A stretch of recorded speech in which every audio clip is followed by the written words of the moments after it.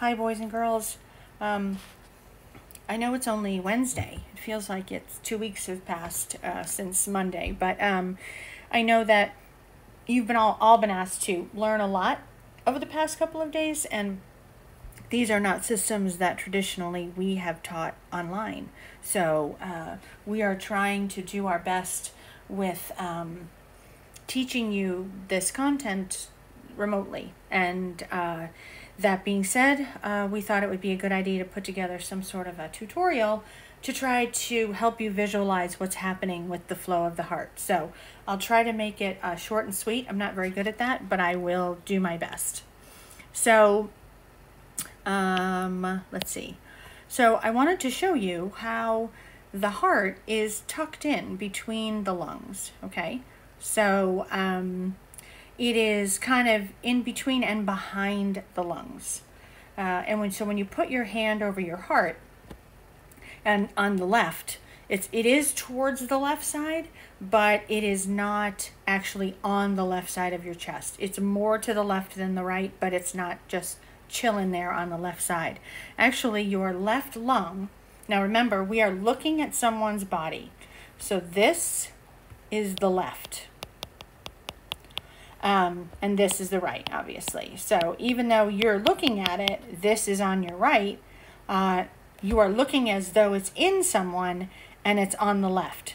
And you can see kind of how the lung kind of takes a dip in right here, okay? And that's because the heart takes up a little space that the lung would have. So your left lung tends to be a little bit smaller than your right lung because the heart is, I guess, in the way. So I meant to point these out. This is kind of, it's supposed to be kind of see-through. So you can see like this is the trachea, bronchi, bronchiole, and then alveoli, okay? But all of your lungs are covered in capillaries. So you have, this is oversimplified, obviously. Let me get some red going here. So this is where all your gas exchange occurs. So it is wrapped. The outside of your lungs are wrapped in capillaries, just like the alveoli are wrapped in capillaries. And that's where that gas exchange occurs. Okay, so let's take a look at the heart. So there are two very distinct sides of the heart, as you, I'm sure you got from the lessons that you've been doing on the circulatory system. So you can see here that this is the right atrium, right ventricle, and then left atrium, left ventricle. Again, you're looking at this as though it's in someone's chest, okay? So you are looking at this, and this is on their right side. Not your right side as you're looking at them, but their right. And then this is the left, okay? So that's just an important thing to keep in mind when you're looking at diagrams like this, okay? So then you'll see the different arteries and veins. Valves are important because they control the flow of blood. And then let's see, you've got 1, 2, 3, 4 in here. And then we're going to talk on the next slide about how all of this works together with the lungs and try to simplify it for you as much as I can. Okay, now we're going to put this all together, okay? So I tried to put these pictures together where we've got the heart, and then we've got the lungs, and then the body. Okay, so let's talk about blood flow. So I'm going to start on the right side of the heart, which is this side, okay? Because remember, it's on the person's right side, not your right side. Now, the reason why I like to start with the right side, just for consistency's sake. But I need you to think of the circulatory system as a closed system. So, in other words, it circulates around and around and around, and it never goes out of the body, okay, unless you get a cut, I guess. But the blood just circulates around the body. It doesn't have a clear entry point or an exit point because blood is made inside your body. Unlike the respiratory system, where you take air in, and then that oxygen and carbon dioxide are exchanged, and then you breathe it out. So it has a clear beginning and ending point, whereas the circulatory system, again, just a closed system, and it just goes around and around. So let's take a look at where blood enters the heart on the right side. So you have your two largest veins in your body, the superior and inferior vena cava, and they are here. And then there's different entry points, but they all come in this way, okay? And they are blue, again, because they carry blood that has less oxygen in it. It doesn't have no oxygen. Okay, that is not the case. It just has less. So we go with blue because it's easier than going with a dark cranberry color or whatever, because that's really what it is. It's a little bit of a deeper red. And then the oxygenated blood is a bright red. But we're going to go with blue. So anyway, you have the two biggest veins in your body that bring blood from the body up into the heart. Now, they're coming from the body because that blood has already dropped off oxygen to your body cells. So it's already done its job. Okay, it's gone around, it's dropped all the oxygen off. Remember, we need oxygen for cellular respiration. It's picked up carbon dioxide because carbon dioxide is a waste product of cellular respiration, and it needs to go to the heart. Well, why does it need to go to the heart? Because it needs to pick up oxygen. Why go to the heart? Why not go right to the lungs? Well, because the heart is a pump, and the job of the heart is to get the blood where it needs to be in the body. And because your body, because of gravity, your body isn't naturally going to push the blood all the way around your heart without some sort of a helper, and that helper is the heart. Okay, so now blood comes into the heart, and it comes into the right atrium. Now your heart has 4 distinct chambers or rooms in it, okay? So that's called, there are 4 chambers. Now those 4 chambers, you can kind of separate it like this, okay? So this is 1, 2, 3, 4. And they come in, that comes in a certain order, and this is how I've always remembered it. So let me erase this. So this is how I've always remembered it. So the right atrium is on the top, okay, and atrium comes before V, which is ventricle, which is on the bottom. Just a little helpful hint that I've learned along the way. So blood comes in to the right atrium, goes through a valve. Now valves are important. I want you to think about the turnstiles at any sort of a sporting event, or if you've ever taken public transportation, those are those turnstiles that if you try to go forward, if you go forward, you're fine, but if you try to back up, you kind of bang into the turnstile because it won't let you go. It's just like a valve, okay? So the blood flows through this valve, and excuse my drawing, it is not a strength of mine, okay? So it goes through the valve this way. But if it tries to go back the other way, the valve will close, okay? Just like that turnstile. So it won't allow blood to back up and go the wrong way. And you want your blood going in one direction, because the whole point of having your heart is to have it pump out to the lungs, not to just chill in there inside the heart. So you may have heard of someone who has a heart murmur.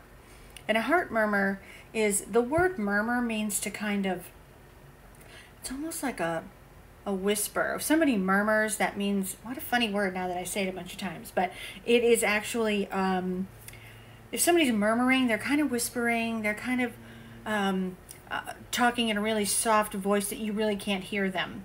So that a heart murmur is actually the sound that blood makes when it starts to kind of go through the valve the wrong way. So it's like a whooshing sound in the heart, and you don't want that, because what that tells you is that your blood is going back up into the atrium from the ventricle, and that obviously will decrease blood flow because it's kind of getting crowded, almost like a bunch of people are trying to get into a sporting event all at the same time, and it jams up that turnstile. And then people kind of get stuck, and people have to go back, and that's what happens with the valve. If it's not working properly, blood can back up and get and not go on the path that it's supposed to. Okay, so like I said, your blood comes into the right atrium, and remember A comes before V, and look at that, V actually kind of makes a V down here. Pretty cool, huh? So A comes before V, and so it comes into the right atrium and then the right ventricle, okay? Now, it's still blue. Remember, it's not really blue, but go with me. So what needs to happen? What needs to happen right now? It has to go to the lungs. It has to pick up that oxygen, because the role of blood is to transport nutrients and oxygen and waste throughout the bloodstream. So I'm going to write this down here. So the role of the blood's job, okay? And I wish there was a way I could stop the tapping sound on the screen from my Apple Pencil, but there isn't, so sorry about that. So blood's job is to transport nutrients, oxygen, and waste around the body. That's its job, okay? Now, that means it has to get around the body. And the only way to get there is by using the heart, which is a pump, and it gives it the force that it needs. So now the blood needs to go to the lungs. So it goes out the pulmonary artery. Let's make this a little bit thicker. It's hard to see. Okay, so it goes out the pulmonary artery. Okay. Now remember, artery, away. So arteries always take blood away from the heart. Okay, so it goes pulmonary artery, and then these arteries connect to the capillaries that are on top of your lungs. So these things that are on the outside, okay? And then let's add some red, okay? So remember, the capillaries are where gas exchange occurs. So, but not just, this doesn't just happen in the alveoli, right? It also it happens in all the capillaries. So this is where gas exchange occurs inside the lungs to put oxygen and carbon dioxide into the blood. But in order to pick up that oxygen, it goes to the capillaries and veins that are wrapped around the outside of the lungs. So this pulmonary artery goes to the lungs and it picks up the oxygen, okay? Now it's tired, it's blue, which means it doesn't have any oxygen in it yet, or not as much as it needs. Now it's picked up what it needs, it's happy, and now it has to return back to the heart. Why doesn't it just go from the lungs to the body? Because it doesn't have enough pressure. There isn't enough oomph for it to make it all the way down to your toes. So it's got to go back to the heart, and it goes to the heart. Now it doesn't just come in on the left. See, like these are also pulmonary arteries. Oh, gosh, no, pulmonary veins. My goodness, sorry about that. This is a pulmonary artery right here. Okay, it kind of wraps behind the heart. So because you have, remember that that slide from before, you had the lungs kind of like this, and then the heart's in the middle, right? So some of the blood goes this way, and some of the blood goes that way. All right, so let's erase that horrible drawing. So now we've got blood picked up. Now it has oxygen, and it goes into the heart. I gotta get my red back. And it comes into the left atrium, okay? So remember, A comes before V, okay? So it goes left atrium, left ventricle. Now, the only reason it moves from one room to another is because the walls of the left ventricle are very thick, okay? And it's stronger. Remember, the bigger the muscles, the stronger the pressure and the more strength that it has. So it needs a lot of energy because it actually has to push the blood out of, this is called your aorta. It's your biggest artery. So your aorta is your biggest artery.